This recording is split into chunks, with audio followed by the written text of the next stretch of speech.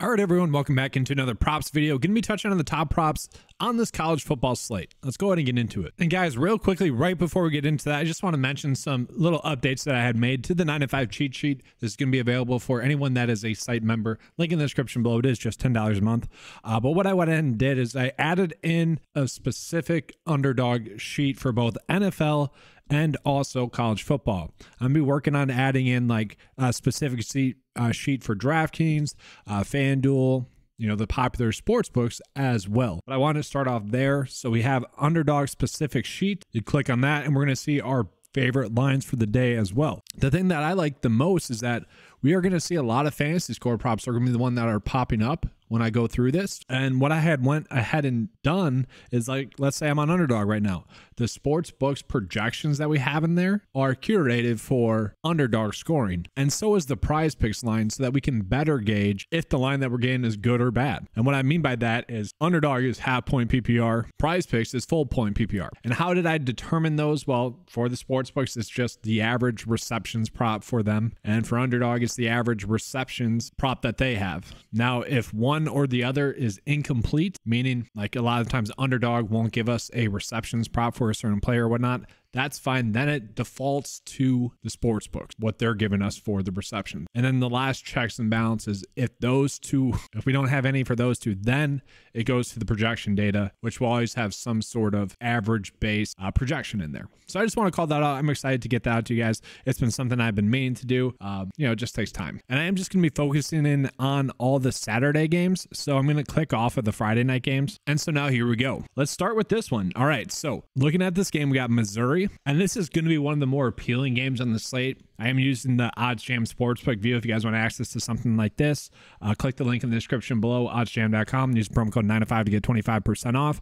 But we can see this game is going to be a nice game to attack. Not only is it supposed to be high scoring, it is supposed to be a close game as well, which to me is going to be huge. When we look at something like DVP as well, we're going to notice, and I'll just sort by points per game, Missouri is probably going to be a team that we want to be attacking. And then so is LSU. So I do think that this game has the potential for some stacking opportunities as well. So to me, and I know this line will probably be adjusted, but this line that we're getting right here for Cody is probably going to be one that we want to go ahead and attack. And we just kind of look at his game log here on DraftKings. We'll see that basically all their games have been close there as well. And for the most part, he has been maybe a little bit touchdown dependent in terms of getting the over or not. But in such a high scoring game, I think we would all kind of expect that maybe that's there. The one pause, let's just call it out, like the Thursday night football game.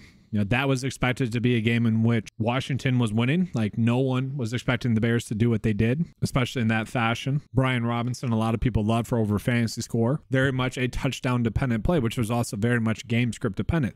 That's going to be how this play is as well. But we can see that the sportsbook, like, underdog is actually still overvaluing it compared to prize picks. So we are getting a pretty good line there, it would seem, especially when compared to the sportsbook. So that is going to be a line that I think we can attack. And really just in general, that game is going to have some props that I think we want to be attacking just because it should be a pretty high scoring game. So let's go ahead and touch on some other props that I like in that game. So what I want to call out is going to be the snap counts for Missouri. Okay, we are seeing that really that's going to be the biggest edge, especially in terms of receiver production. So we do probably want to be chasing that a little bit. And so the receiver that gets the most snaps is going to be Theo here. We can see basically getting 100% of the snaps in every single game. But when we look at it, we're going to see we are getting 3 different Missouri player props. And so that's going to be Luther here, who has really just been crushing in terms of the over receiving yards. And I think this is going to be a good one. Remember, both teams are not that good at stopping the pass. That's why it's going to be a high scoring game. I'll get into LSU in just a second, but if Theo's going to be playing that much in this high scoring game, it's tough for me to imagine him not being involved. He is a little bit more touchdown dependent. So maybe, and I don't think we are just yet. Yeah, but maybe if we end up getting like a fantasy score prop, I'd rather roll with that because he is a little bit more touchdown dependent, or maybe like a combo one as well, a little bit more touchdown dependent. Then we also have Mookie Cooper here, who over the last 3 games has been able to get that over. And we can see the snaps have been kind of a little bit all over the place, but if he's going to be playing 94% of the snaps, that's going to be appealing as well. Overall, we're just going to see that this game is probably going to be a game that we want to stack and attack. And so just looking at LSU, looking at their snap counts there as well, we're going to see that they are going to be receiver heavy in terms of snaps as well. Over 80%. We will take that any day of the week there. And they have 2 players that I kind of like. They got Malik Neighbors, who really has been crushing it really the last 3 games there. And even still, like, his production has been there in every single game. And really some of them that are popping up that I like is actually maybe this combo prop between Luther Burden and him. To me, I like that, and you guys kind of saw why, because both of those two players can really go off for 150 yards, and then the other one doesn't really need to do as much. I kind of expect them both to have big games, and the data does as well. So I kind of like that combo prop. You're just more or less betting on one of them really going off, saying that you don't know exactly which one it's going to be, but it really could be either of them or both of them. If you want to go fantasy score, I don't blame you there, but it seems like to me the safest one, I don't like using that word, would be the combo prop. It's a good way to attack that game. And I think this got bumped to 6. But I really like all the props that we're getting here with Brian Thomas. Once again, you could probably run out the combo prop here as well. He is someone that has been a pretty consistent producer as well in terms of receiving yards. For them, I want to call out that the 2 games that were really blowouts, week 3 and week 2, were the 2 games in which he didn't get his over receiving yards. Now, he's still 8 in terms of fantasy production, and he's gotten it over 4 out of the past 5 slates. So if you guys want to roll with that, the fantasy points, you could. But I wanted to call that out, that really the only 2 games where he didn't crush the over were 2 games that were blowouts. And like I said, you could still do fantasy score. It seems like either way, he should be a good asset for us. I don't really want to touch the receptions prop, but that's kind of where we could just do this one as well. Like, I think we just have a really good stack and opportunity this game. So let's just show you guys my favorite stacks for this game. So like for me, this is a way that we could attack that game. I do like the Brian Thomas one.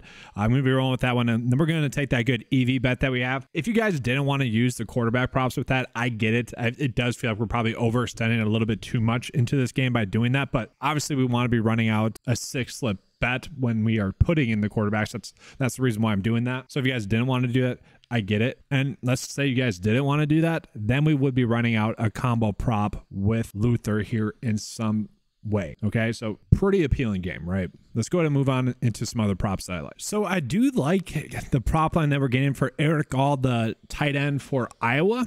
And some people are going to hear that and be like, oh, that's ugly. You know, Iowa's not doing too well, which I completely get. And we can see, like, for his production, it really hasn't exactly been there. Let's show you guys why, though. So first things first, I think we can expect him to be playing about 100% of the snaps. That is what we have been seeing from him recently. And that's mostly due to the fact that the starter really got injured early on in the season. And I also want to call it that their starting quarterback is also banged up. So that is kind of why the line feels to be a little bit too low. But really, this is a play on the matchup. When we go and look at just every good matchup that we have on the slate, it's not exactly going to be tight ends for Purdue. Like, they're actually decent at guarding tight ends, but we look at every other matchup, and Purdue is going to be a team that we are going to see that we want to be attacking with a player. And to me, this was the best prop that we have to do that with. Now, we are more or less betting on the quarterback play, the backup quarterback play being good enough. Don't love that, but that could be a way that they go ahead and attack. Not lock and load. I just want to call that out. And then from there, 2 other ones that I want to call out as well. It's going to be looking at this UCLA game, because that is also going to be a decent matchup for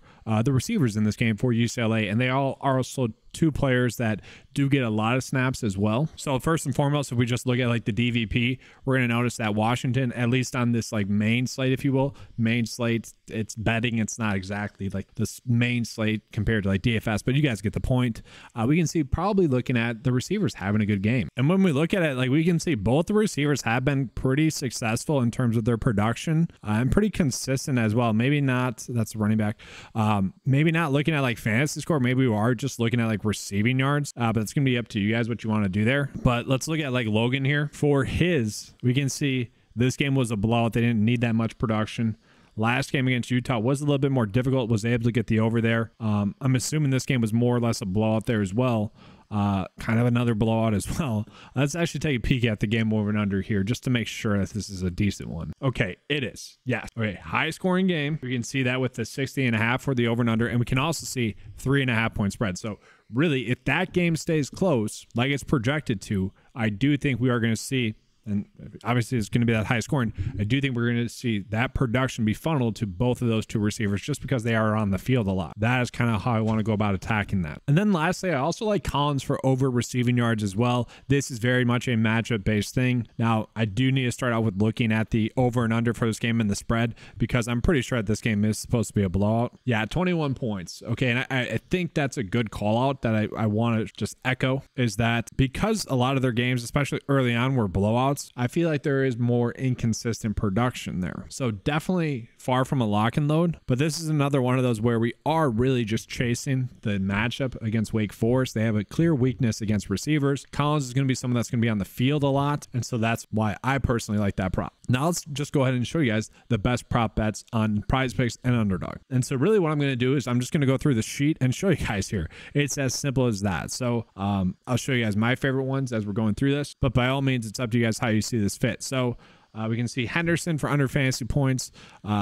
We can kind of clearly see that there is some strangeness going on with these lines. I'm actually curious if this is going to be one that pops up as a good over bet on Underdog, and that might be the approach I go with. And I say that because you can see the sportsbook line has it set at 15, PrizePicks has it set at 18, the projection data likes it at 24, and then Underdog has it set at 14.7. So definitely an iffy line in general. That does happen a little bit more with college football just because every sportsbook kind of has different lines and how they see a game is going to go. Whereas like NBA, there's very little distinction, and even NFL as well.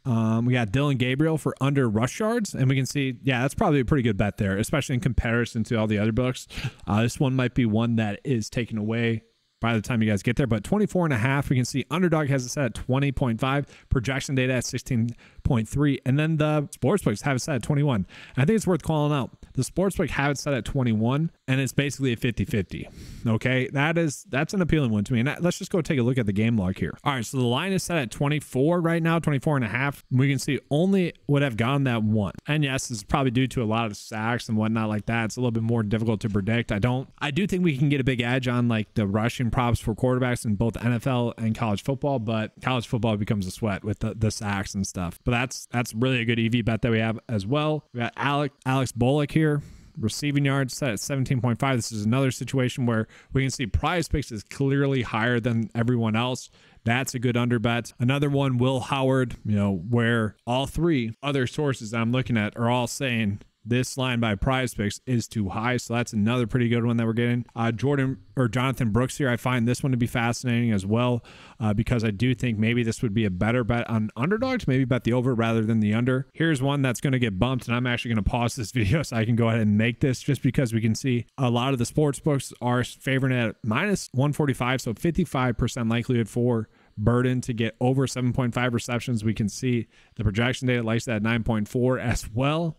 So yeah, I'm going to pause and make that bet real quick. And now maybe that's a line that adjusts, throughout the morning tomorrow, and it becomes a less favorable bet. But right now it's looking like it's going to get bumped up to 8. So I'm going to be taking advantage of that. And then looking at this, we have some other good fantasy score props. And personally, guys, I really like looking at these ones where we are getting some good over fantasy score props. So once again, with Malik here, LSU receiver, we're seeing that the over fantasy score is actually going to be one that we are liking as a good edge on the slate. And another one as well for Oklahoma, we got Drake there for over fantasy points as well. That's one that's popping up. We got another one popping up for Kansas State, DJ for over 13.5 fantasy points. We can see compared to the other markets, that's another one where we are seemingly gaining a pretty big edge there. And darn it, that game's on, I refreshed this in between. That game's on Friday night. So disregard that. But yeah, just looking at these other ones that we have out there, then these two were ones that were better early on today and have since adjusted a little bit right here. They're at like 55 to start the day. Now they're down to 53. If you guys want to roll with those, by all means, go ahead. Let's just take a quick peek at Underdog, and then I'll begin out of here and giving you guys a bet slip. And guys, I don't feel the need to go through this again, so I'm just going to pull this up here for you guys. If you guys see a prop bet that you want to go in and make, you feel like there's a good edge there on Underdog, by all means, go ahead and make those. I'm just going to leave this up here for a second, and then be showing you guys my favorite bets for PrizePicks this week. So here's one that I already have out there. If you guys want to roll with this, you can, if the lines are still the same. All right, so these are going to be the current best bets that we have available for Saturday for the college football slate. I did toss in this one for Breece Hall just because that's the best EV bet that we have available currently for NFL. That was really just the next best bet. So if you guys don't want to use that, by all means, you can. I would say these three right here just make more sense in the game stack because that's really what we're betting on, is that game being high scoring. This one is very much touchdown dependent for Henderson. Obviously, if he's scoring touchdowns multiple, then that's really not going to hit. It's really up to you guys to decide there. This one, hasn't hit that much this season. That's a good EV bet that we have. Just want to remind you guys, I do really like the UCLA ones as well, that we're getting those two receivers there. That's going to be all for this video. If you guys want access to that 95 cheat sheet, it is available for just $10 a month. If you guys want access to that ODDSJAM Sportsbook view, make sure to be clicking the link in the description below as well. Use the promo code 905 to get 25% off there. That's going to be all for today's video. Thanks for watching. Let's have a good slate. And as always, let's keep cashing.